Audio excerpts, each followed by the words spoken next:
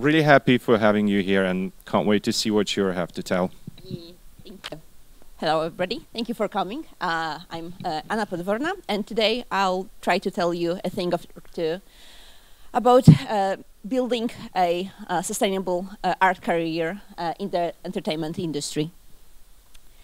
So I've been working in video games and film for about 10 years. Those are the companies I had the pleasure to work for during that period of time.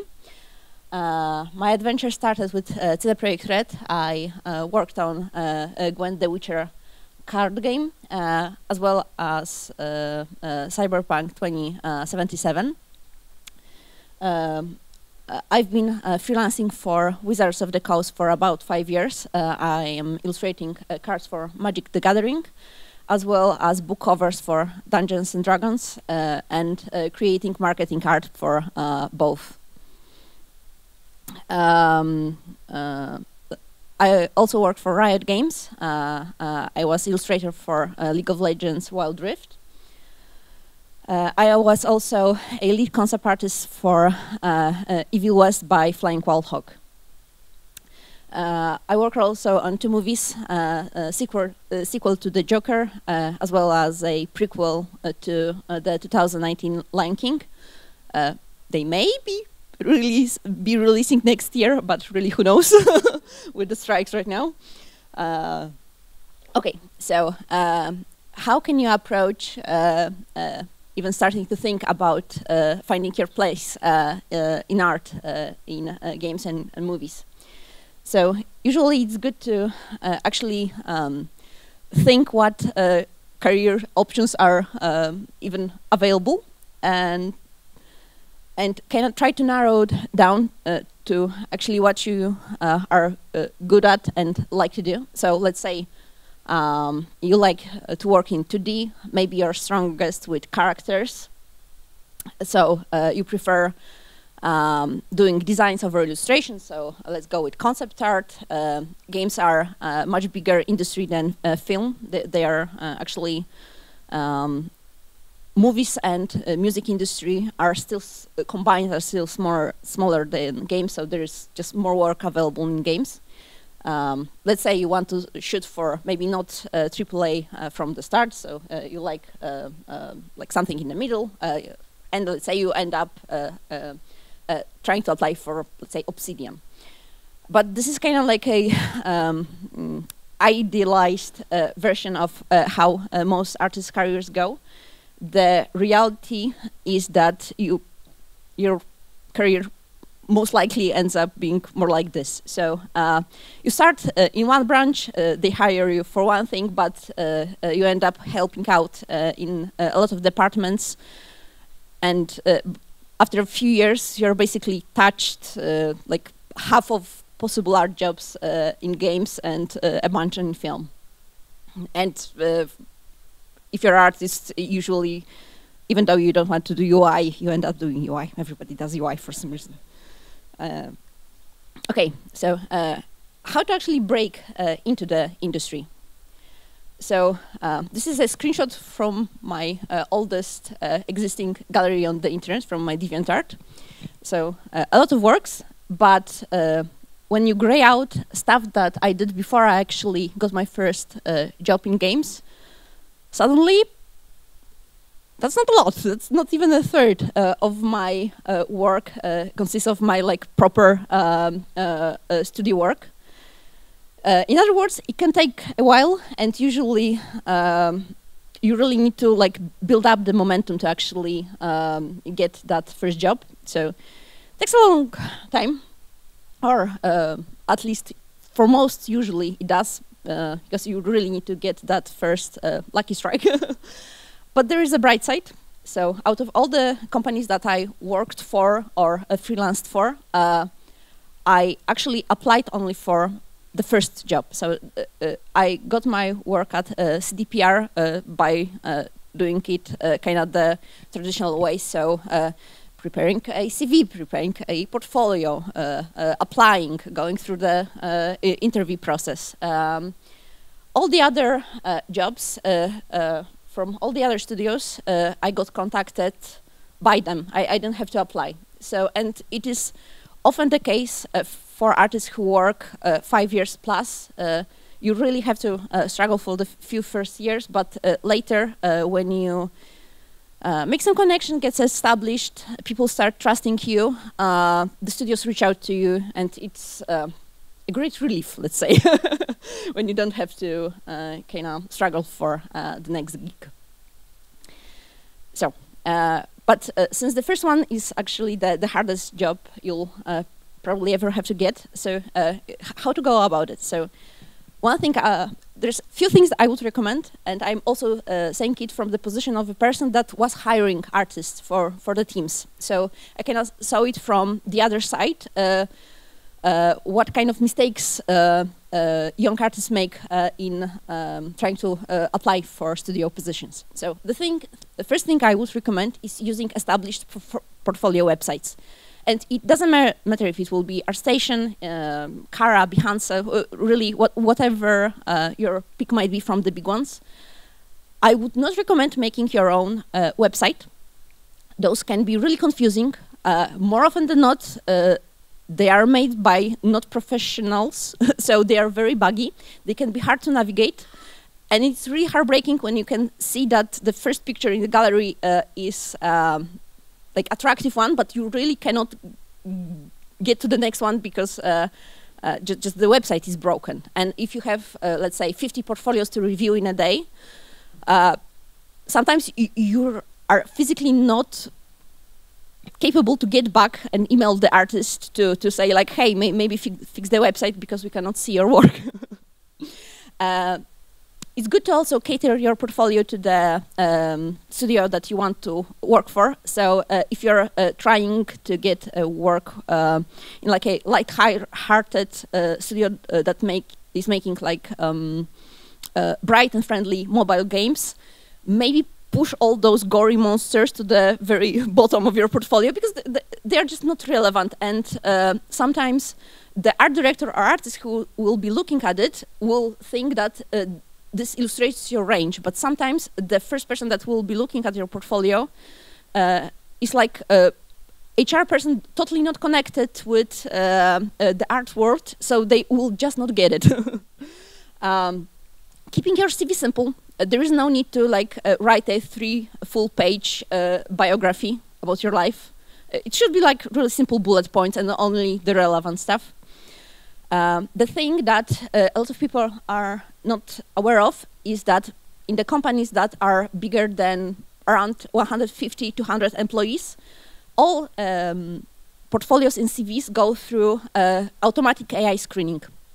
So you might have a great portfolio that will never land on before the eyes of a real person because you put some disqualifying keywords in your CV that the AI system will just filter out. So it is really important to, it literally takes like 15 minutes to research which keywords are attractive for those AI systems and which are disqualifying. So kind of be mindful of that. Being easy to contact. It really happens a lot that people don't put their phone number or they put like some spam email that we just cannot reach them. And then what? If they have like unique name, we can find them on like LinkedIn or somewhere. But if the name is generic and there's like 20 people, like tough luck. That portfolio is gone. Prepping for the interview, like there are a ton of companies. You don't have to be super knowledgeable about them all, but if you get the interview, just read the Wikipedia article, just minimum. And the last point, we're artists, everybody's weird, we get that, but just contain it for an hour. Like seriously, later when you're with, because people on the art team will get it. They are all like quirky. But on the interview, you'll meet like a manager or HR person that can be very uptight. And the stories, guys. The stuff that people do on the interviews that you would think that is obvious, but apparently it's not. Like, wear a shirt. don't have like your mother walking behind you, or like sometimes like really weird stuff. Like once we had a guy that as an interest he just put Batman. So like, okay, cool, interesting. We ask about why Batman. Like, do you like the comics? Do you like the character? And the guy said that he really empathizes with Batman because he also has a lot of hidden rage within. So it's like, cool, but even if you think it, like, please don't say it.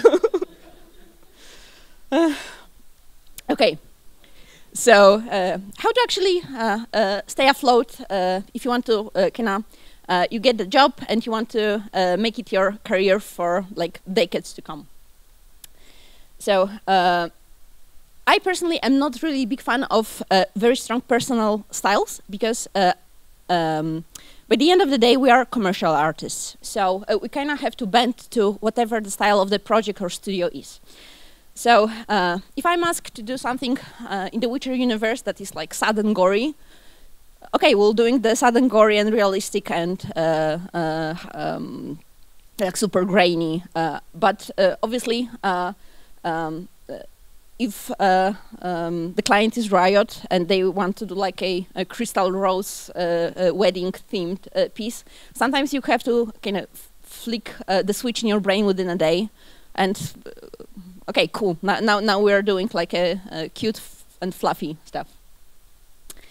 And sometimes it's more even.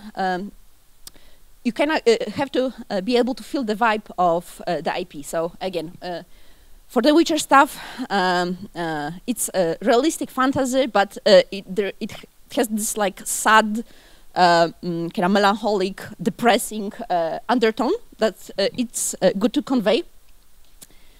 And in a way, very similar, so Magic the Gathering, also realistic fantasy, but the vibe is different. So you cannot do obvious stuff like gore or like outright killing people in the pictures, but even when the stuff is supposed to be scary, it's kind of like the American scary, so like spooky Halloween and not like Slavic East European depression, the death is upon us. And they really react differently to the stuff, and you kind of have to like really feel out what the vibe of the project is. And for Riot, for example, at least for Wild Rift, the biggest audience ended up being in China, and a lot of the assets that I was creating for them had to be acceptable for Apple Store. So there's like a lot of requirements. So even though the whole game is about characters battling each other on art, you cannot actually show people fighting. So they have to be like preparing to fight or swinging their swords or stuff. They absolutely cannot, even the swords cannot be making contact. And another thing, because it has to live in the App Store, so you cannot even compose the stuff in a way that the character is pointing at the camera with the sword or gun, because that's considered threatening. So there's like a lot of stuff you have to dance around to deliver those pieces. Okay, so no matter what you work on, the fundamentals are universal, they stay the same. So no matter if you're doing like realistic stuff or cute and cartoony stuff, cute stuff is cute. So baby proportions, big eyes, round shapes. Like if you get those bullet points in your mind, you can bend your style to whatever is needed. Same goes for monsters. So the kind of predator language. So claws, glowing eyes, heart shapes. You can still stylize it and push in any direction. It still has to communicate. Okay, that it's an enemy, it's a monster. Will eat you. So, and again, for villainous characters, you can borrow a lot from the monster. So, clawy fingers, glowing eyes, more dramatic lighting, dramatic poses. It's kind of all the if you know what are the cues for conveying villainy, you can do it for any universe, any style. Same goes for hero characters. So usually, probably more heroic poses, more soft and daylight lightning, more inviting poses, like not adding those predatory animal elements to them.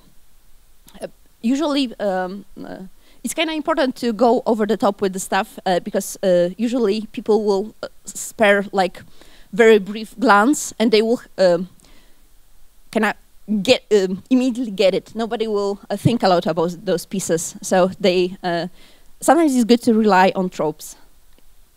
Another thing that I actually really like to do is act out the emotions in my pieces with hand gestures because they are so visible and so easy to show in a silhouette. Sometimes faces can be really small, especially when people are viewing the stuff on mobile or as magic cards. So if you go really over the top with hand gesticulations, it can be really helpful for this kind of illustration. Proportions and stylization. So that's kind of another layer that it is good to be mindful of. So sometimes clients want to go as realistic as possible. So 3D photo textures, like basically anything you can throw at it to add this photorealistic grain to it. Sometimes you kind of have to go a step lower. So this was for Dota 2. They wanted to keep it realistic, but kind of cleaned from the detail a bit removed. Those are explorations that we did for Evil West. So at some point we wanted to go for this early 20th century newspaper caricature style. Again, as long as the anatomy is correct, you can kind of keep pushing the stylization in many different directions. Kind of a step further, so League of Legends that for human characters can still be pretty realistic, but a lot of characters that are the part of the IP are very, very cartoony, almost like chibis. And even within one IP, you kind of have to know what the character is, what the players expect, and how serious or how cutesy you should go with those particular characters. And rendering, again, sometimes you have to go as far into realism as possible, because this is the art direction. Sometimes I don't know even why we are making those things painted, since, for example, the troll giant guy ended up looking like a 3D render, so why not just render it? But sure. But sometimes it's also good to be mindful what's the purpose of the artist. So here is a piece I did for Magic the Gathering, but it's a packaging card. So usually the packaging card is printed in a lower resolution, so there is no point of so the forms and light is realistic, but there is really no point of going too far with the textures because it won't be visible and can be actually incorrectly interpreted in the print. Which I think that mistake I made here, it was the first batch of card I did for the foil packaging for Magic cards, which I went too far with detail. A lot of it got lost because those were printed on foils. So a lot of the stuff that I was so happy to do, so like a fine and fun detail to make, just ended up being like a single pixel splotch on the foil, which didn't look too good. So sometimes doing too much is also a thing. And again, going further with taking away the detail, stuff for Riot Games, kind of feels detailed, but it really is not. Those are just big planes of nothing that just have this particular rhythm of super detailed small parts, but most of those paintings are really clean when you actually start zooming in.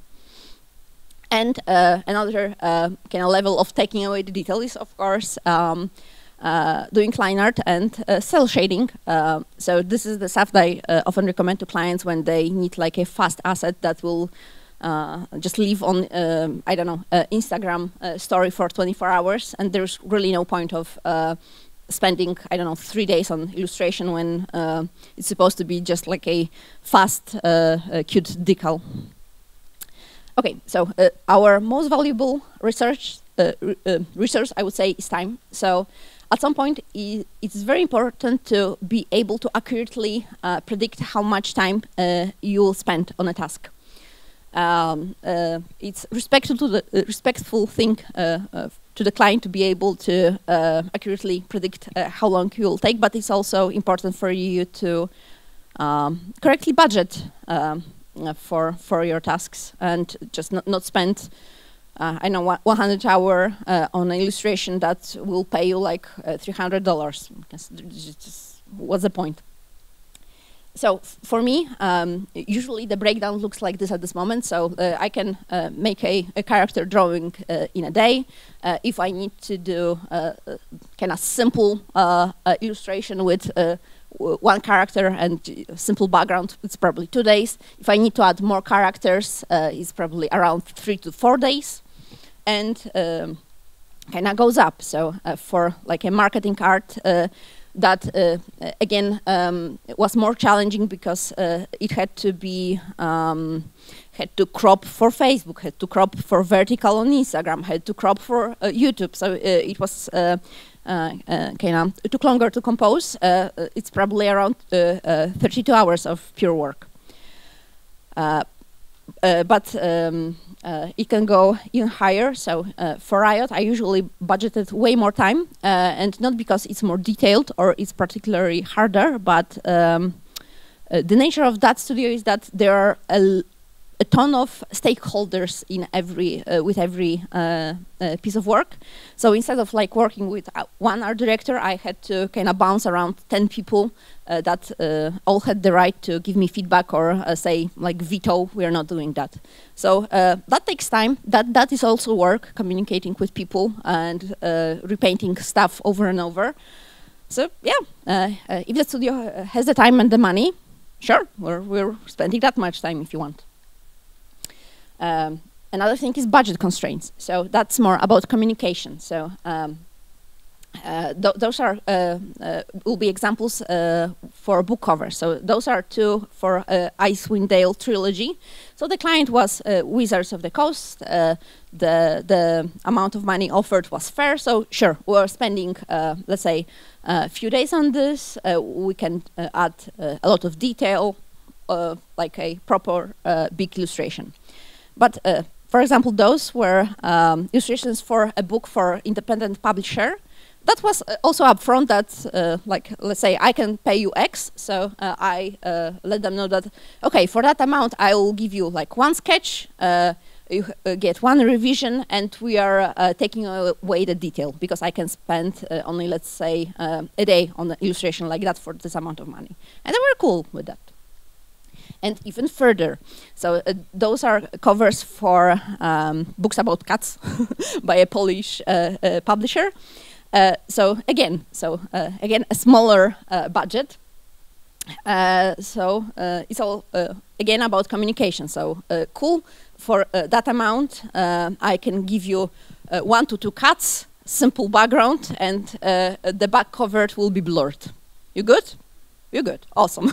We can work. So it all goes down to the sketches. So usually, depending on what kind of studio and what my relationship with the art director is, I prepare different kind of sketches. So inside the project, when I was working in the studio with the art director that I knew for years, I could just deliver very simple silhouetted stuff and kind of point to stuff and promise that I know what I'm doing, and our director was cool with that because yeah, we worked a lot with each other. She trusted me. Sometimes when outside people had to take a look at the sketches, I would do something more detailed with, for example, light, more line art, so kind of more information baked in. And then again, for Riot, when there are more people looking at it and the feedback is more intense, let's say, it's better to leave less stuff for the imagination and yeah, be more precise with the sketch. Usually I deliver around 3 sketches for every illustration I make. I try to make them as diverse to provide real options to the art director. So different angles, different light situations, the different stories told. On the other side, I sometimes make a sketch. I really like my sketch, and I really want to make it. So I try to push for like, pick that one, pick that one. Sometimes it works, sometimes it doesn't. So here I was doing a werewolf. Our director picked a different sketch. Cool. Doesn't mean that it is the end. Some time had passed. A new brief came. A haircut. Try number 2. Okay, cool, cool. No luck. Again, they picked a different sketch. 3rd time's a charm. And success. I wore down the art director. They knew that I would be trying with the sketch and trying, so they let me do it. And I'm joking, but this is also part of the time management at some point. Because I have kind of 10 years of experience. I worked for so many different studios, so many different projects. I literally have a library of like hundreds of sketches. So and because the topics in games, especially fantasy, are so repeatable, at this point, I kind of whatever the question in the form of brief is, I have a ready answer. So yeah, it's also a time management way. Just if it works, it works. Somebody will buy it, and I do that a lot. Sometimes I just really like the post, and somebody take it. But this is also to counteract situations like this one. So here I was tasked with making key art for Riot Games for Chinese New Year. So the way it works often in Riot is that a lot of things are happening at the same time. So the key art is being created while the concepts are being finalized, while the cinematic is being planned out. So it's like a chaos. So with the first brief, I delivered 4 sketches. Some things kind of got reshuffled along the way, so none of those got accepted.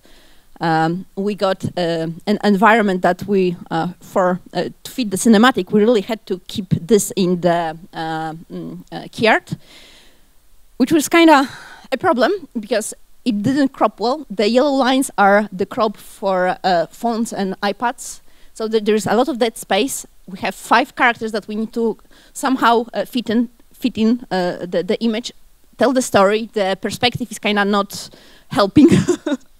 So yeah, so instead of 4 sketches, okay, cool, now we have 8, and it keeps going. So the previous 4 were now, so another batch, and we're keeping some elements that we like from the previous sketches, while trying to like find a winning composition. It ended up being this. I don't love this image, but it was a long and painful road. And sometimes, yeah, sometimes there are just so many moving elements that you end up with something that you don't love, but for reasons that are outside of your power, it works. and sometimes even some, because there are multiple leads or art directors working with you. So I made a bunch of sketches for this Crystal Rose piece, and the directors were not in agreement what they like, and they wanted me to kind of mush together two sketches that they liked. So it's like, okay, that is also an answer. And it ended up being this piece. There is a difference whether you're working with art director that is in the room with you in-house, or if you're outsourced or remote worker.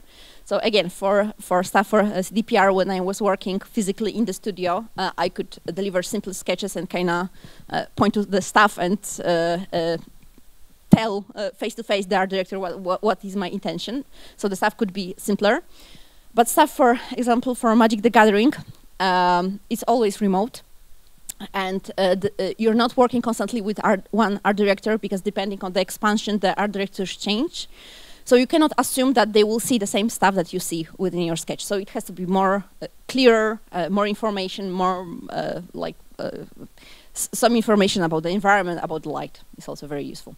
When I don't know what to do, I also just pick a letter and say that that is my composition. Absolutely can work. You can spell with my GWENT cards.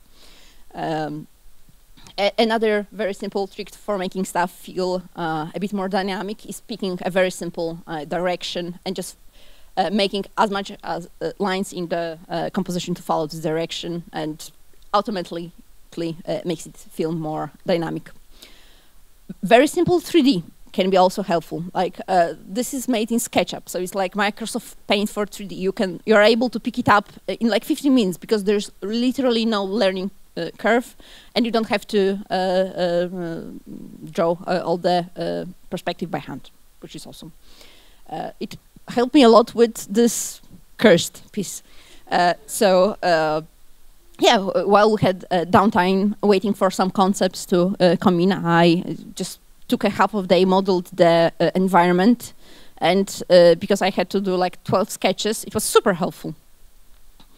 Sometimes when the game is older and there are pre-existing assets, you can just pull the assets straight out of the game for either reference or overpaint. The posable dolls, also a great way to be fast about iterating the poses.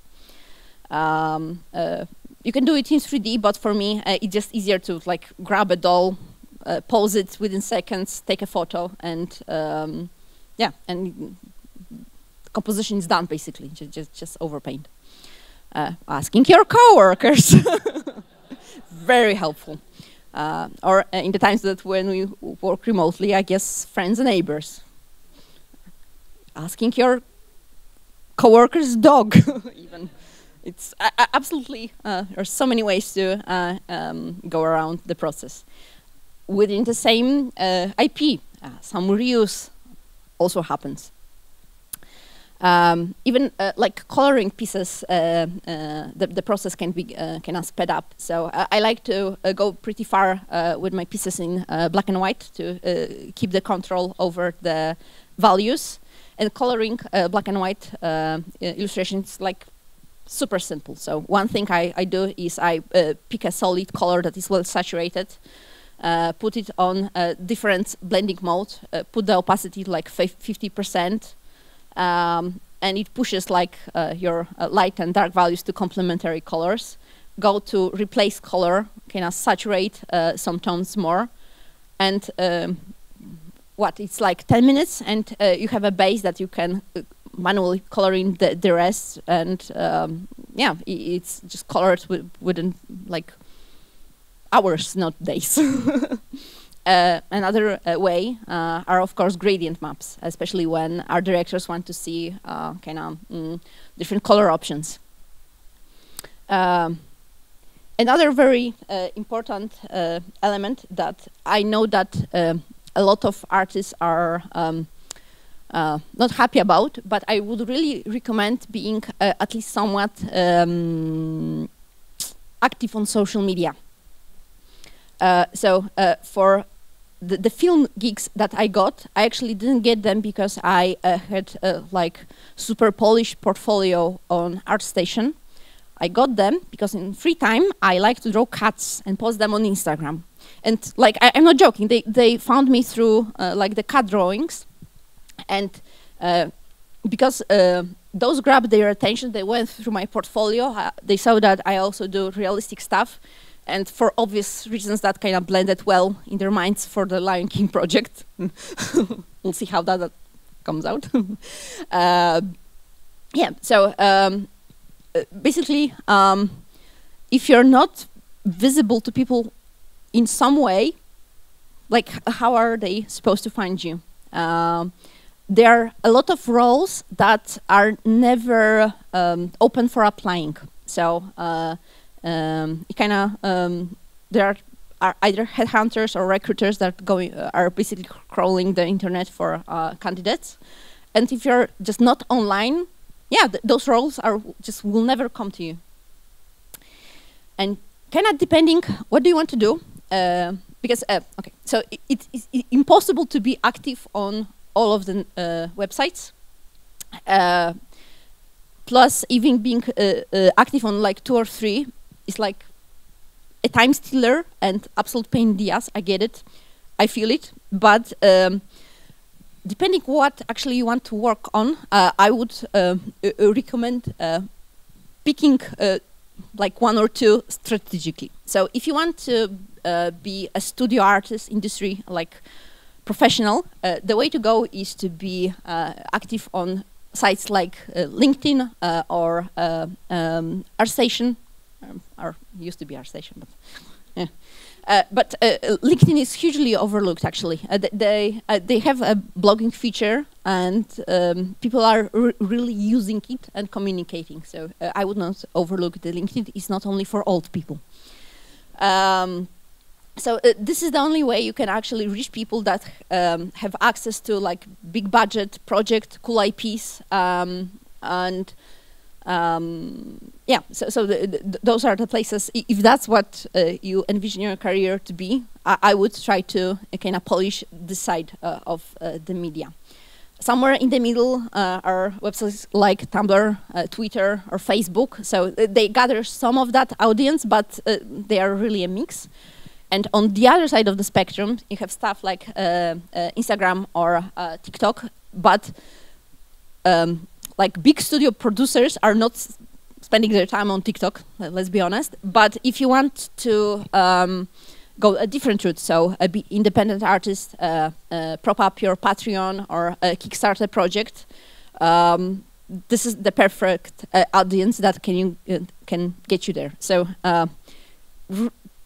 it really depends what you want. So I personally use mostly Instagram, Twitter or X, and ArtStation. But I'm least active on ArtStation since it's just like a portfolio website. No, don't really a lot of community features. Another important aspect is to really keep in mind that even though it is recommended to be somewhat active on social media, we are artists, we are not influencers. So personally, I prefer to keep my presence online pretty professional. So I can joke around, I can post some memes, but I personally don't want to invite this internet ugliness to my life, so I don't post about political stuff, I don't post about religion, sexuality. All of this stuff is just you're inviting monsters into your life. And I don't know, like, some people can take it, I don't want it. But in a way, polluting your online presence with a lot of your personal beliefs also makes you harder to find, because then people have to, not even including that it can put them off or not, they anyway have to kind of sift through your text post to get to your actual art. Being active is important. You don't have to, and I would say you shouldn't spend hours upon hours online, but posting like once a week, once 2 weeks, even if you have to recycle your old stuff, it's extremely helpful. It's all plays to being easy to find. So if people Google you, if you post like pretty regularly, you appear higher in the search results. Also paying attention to the changing trends. So because I've been active in art and in our communities for about 10 years, things really change. You cannot rely on one platform constantly. So this thing, back in the day, DeviantArt, it used to be like the main art platform. They used to advertise themselves as the biggest art community. They were in the top 100 websites, at least in the US. But of course, they fell off over the time. And right now, there's not much point of being active there, since there's no engagement. People moved on to other platforms. So sticking just to one place, even like this year, we saw what happened with Twitter. Just, yeah, you have to migrate. Another thing, like even Instagram. So I took a screenshot of how much engagement my image posts get compared to Reels.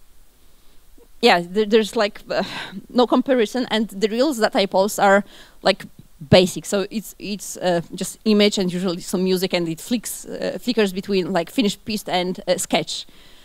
It doesn't take much effort, and gets the ball rolling, right? And again, the important part is keeping it at the simmer. We are not influencers. There is only limited interest from general audience for the stuff that we do. There is definitely a cap that how big as an artist you can get on social media. No artist just blew over the night to have like millions of watchers or subscribers. So you kind of have to slowly, step by step, over the years, build the audience that might stick with you. It's basically a very long game for the type of work that we do. So, kind of in summary, art can absolutely be a sustainable art career. You can do it for a long time, and if you're careful, you can avoid burnout. It can be like a very stable source of income. The money, sometimes better, sometimes good, but I would say if you play it smart, it absolutely can be very fair pay. From working in so many studios, I have to say that the dream studios don't really exist. When they hit a certain amount of workers, the same problems in all studios arise, and it is just like a function of a corporate culture. A lot of studios are saying that they're trying to do something with like the toxicity within the studios, but I really doubt that it can be helped. It's just the human nature. When this many people gather and try to work together, there's just some shit that will happen. And if you're okay with it, I mean, basically you have to be okay with some amount of dysfunctionality within the game industry, because there are no studios that avoid it 100%. Of course, some are outstandingly bad about fixing the problems, but they all have problems. It's a never-changing industry, so the stuff that we were doing 10 years ago now is very much outdated, and like even the portfolio I got into, like the first job, would not get me into that position nowadays. So the standards for juniors, basically what used to be like a mid-level art level, right now it is expected out of juniors. I don't feel it's fair, but it's just how things are. Respecting your own time, because studios and clients for sure won't. So you have to really guard it. It's your very most precious resource, and being honest about how much time stuff takes you towards yourself and toward the clients is a big step. Social media is, in a way, your safety insurance. things can go badly. Even this year, as we all know, is not great for the gaming industry. Like one thing is AI, but also there was a lot of overemployment during the pandemic. So now studios are shedding those employees. So you kind of have to stay on your toes and really react to the changes. A lot of stuff that was kind of fashionable types of games, even 5 years ago, right now are dead. So you have to kind of change with the times. And all of those things kind of point to one thing, like working in the gaming industry should be treated as a very long game that you kind of have to plan out across the years. It's really not the type of industry that you can easily jump in, do some work, jump out, disappear for 5 years, come back, work for 6 months, and then disappear again for the next decade. I would say it's really a type of job that have to be consciously planned out. Even if you plan to stay for a long time with a studio, the studios themselves change dramatically. Usually the studio that you're entering 1 year will be very much different set of people and a set of games that they are creating, let's say like 3 years when you're exiting. The average amount of time people are staying in studios is 2.5 years. So even if you're starting to work at a game, let's say it's a AAA title, it takes 5 years to develop. If you're one of the people that was from the beginning till the end, usually the people, the set of people working on this game entirely changed twice within the span of creation of this game. So it's very dynamic. It's very hard to kind of find your just stable footing for multiple years. So I would say it's can be a sustainable type of career, but it's not very stable. So yeah, those are basically my thoughts, and thank you so much.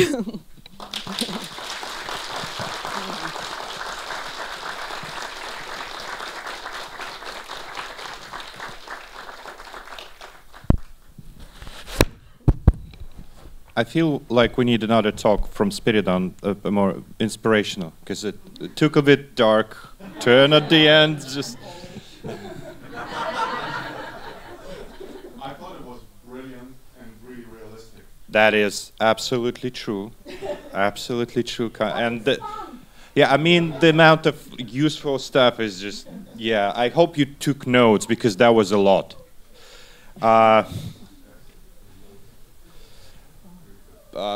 I don't know what else to say. It was really cool. Yeah, but now questions from the audience. Thank you.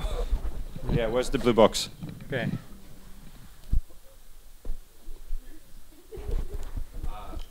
Hello. Turn on the light during the box drawing so no one's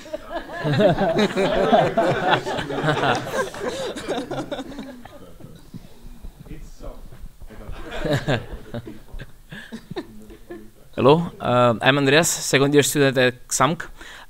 You were talking about the presence on social media, and I wanted to ask you, for mass audience, how does that presence on those social medias affect your hireability? And is it only in like in this specific field of the gaming industry, or is it also in other fields? Again, it's not a must. There are plenty of industry artists that we will never learn about, that are just working anonymously hidden within the studios. But it is an insurance policy. So because the work is so unstable,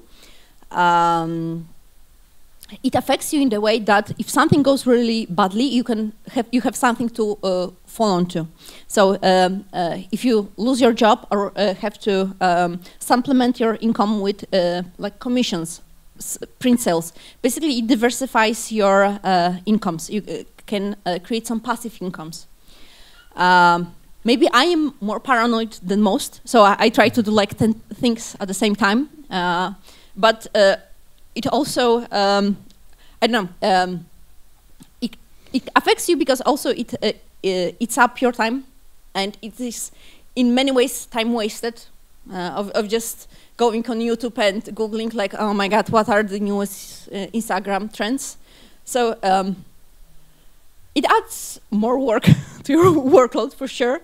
But I would say, depending on your personality, if you're like super go with the flow person, you don't have to do it. But if you're like maybe more uptight, I would recommend it just to sleep better at night.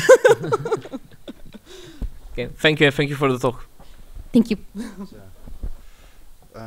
Let's step. Quick question. Firstly, what was the 3D program that you recommended? It was Google SketchUp. It's there is a free version even in the browser. There is like a pro version that don't buy it, not worth it. Yes. But if you're even struggling to in getting into 3D, I recommend it because it has like 12 buttons. Yeah, like just a simple program, because I usually use like a very bad mobile app to do the poses. But the real question that I wanted to ask, what was your favorite character to draw out of the League of Legends arts that you did? I actually really liked working on the yordles, so the tiny gummy bear. Yeah.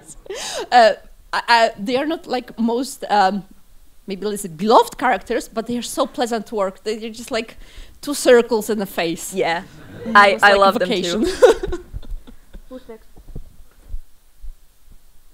Thanks for the talk, that was great. So my question is actually kind of a two-part one. Part one is, how much time do you spend on personal art versus professional art? And the second part of that is, how do you find the energy balance to do both? I don't. So I really had very little time over the years, especially the last 5 years, to do personal art. And the personal art that I do, for once, I kind of do it, it's pretty rare. And when I do, it's like the super sketchy, simple stuff. So cats, basically. No, but especially for the, if you were really ingrained in the game business, a lot of the problems that we are having now were visible on the horizon. So like the AI, for like 2 years, we knew, if you kind of spoke with right people, that we knew that it was coming. We knew that you didn't have to speak with people like during the pandemic, seeing how studios were hiring. You knew that, cool, you hired 200 people, in 6 months you'll fire 100 of them. Smart. So kind of if you're, oh my God, I got lost. Personal art, okay. So because so many problems were visibly coming along, so for last few years I was really focusing on like the paid work to kind of stash some money for the lean times. But I don't know, I really don't find much time to do personal stuff. When stuff settles within the industry, I'll make more time to do that, but probably realistically for like a year or two, I plan to just work like crazy to offset any problems that might arise, because I'm paranoid.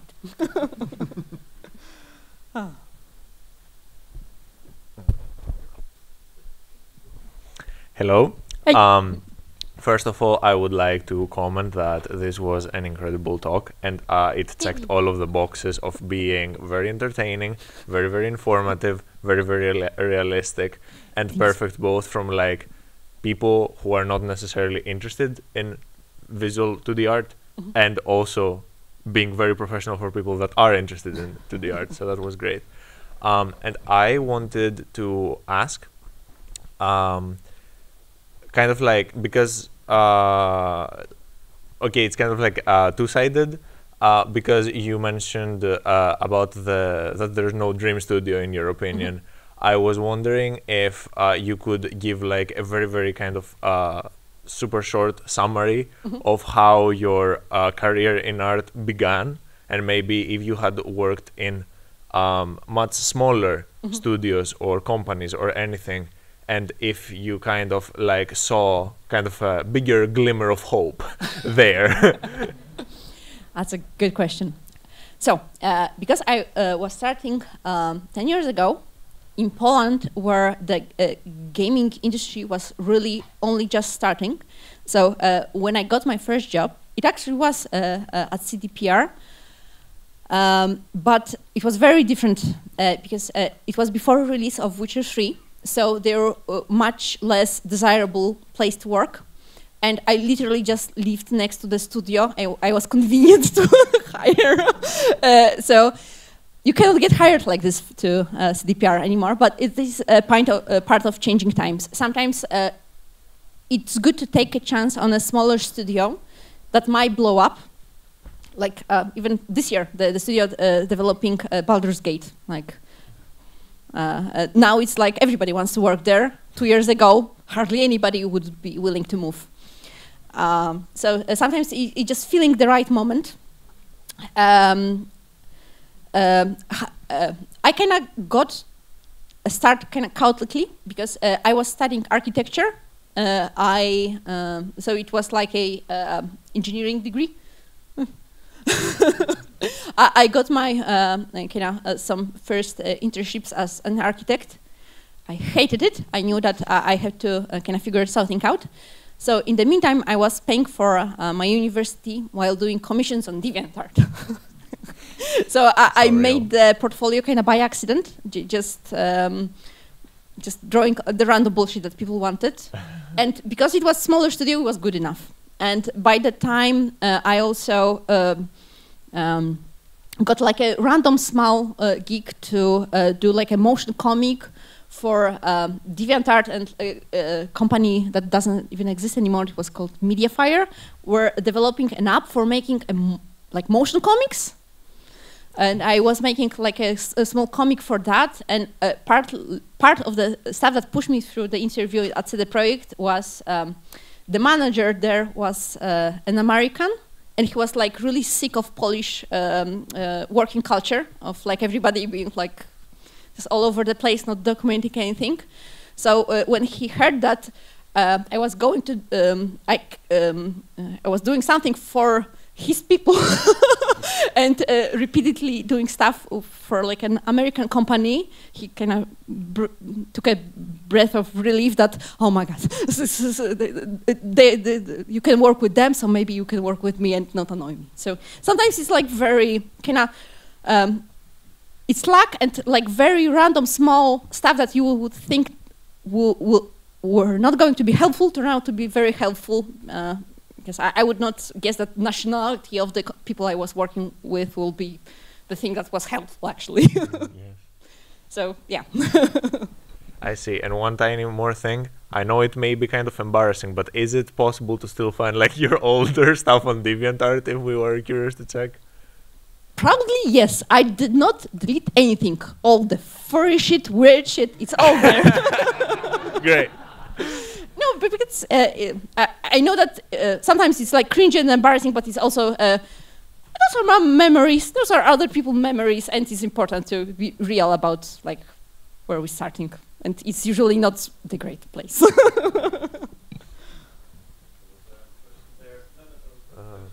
Yes. I'm surprised with amount of this variety of themes which you worked on. Which one is your favorite? I have soft spot for fantasy. Just give me knights and castles, and I'm good. That's my favorite. But you know what? You say that there's like a lot of there are also a lot of themes and stuff covers a lot, but in reality. The themes are very repeatable, and at some point, it feels that they are more kind of diverse than they are. Thank you. Thank you.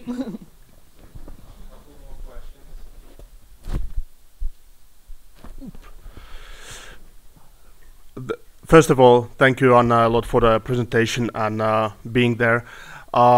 My question is there some people in the industry or elsewhere you look up to, like get inspired and so on? Oh, for sure. I waste, because it's not a waste, it's, let's say it's research. I spend so much time on ArtStation and even Instagram, just looking at people. I follow hundreds of artists. Even like coming to events like this is super helpful to put like some context and you sometimes face behind a person that you were like looking up to. I mean, I personally wish I was able to do like more free-flowing stuff like, let's say, like even Loish is doing. I absolutely am not capable of that stuff. This is like a totally different mindset. So I cannot really, most of my idols are not doing the stuff that I'm doing. I'm mostly charmed by stuff that I am absolutely not capable of doing. Thank you. And Thank you. I'm also a fan of Loish. Yeah, she's awesome.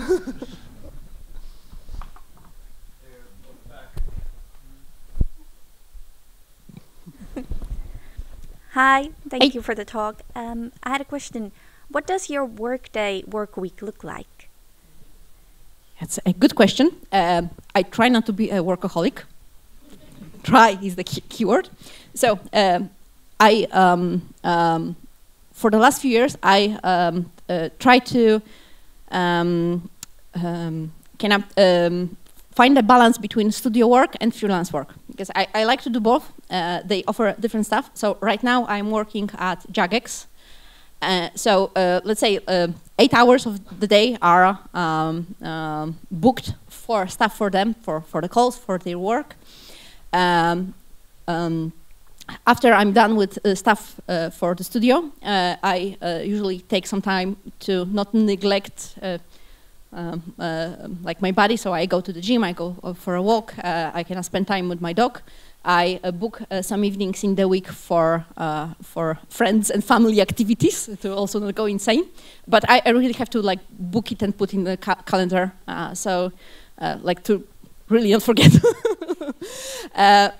And after that buffer zone of doing human stuff, I go back and usually in the evening I do some freelance work. So I do some stuff for Magic the Gathering or whatever the client of the week might be. But I also try not to overdo it, so I don't do like 8 hours for Jagex and then 8 hours for a client. I usually just sit down for like an hour and two, and for me it's enough to like push out an illustration a week, doing just like bit by bit in the evenings. Thank you so much. Thank you.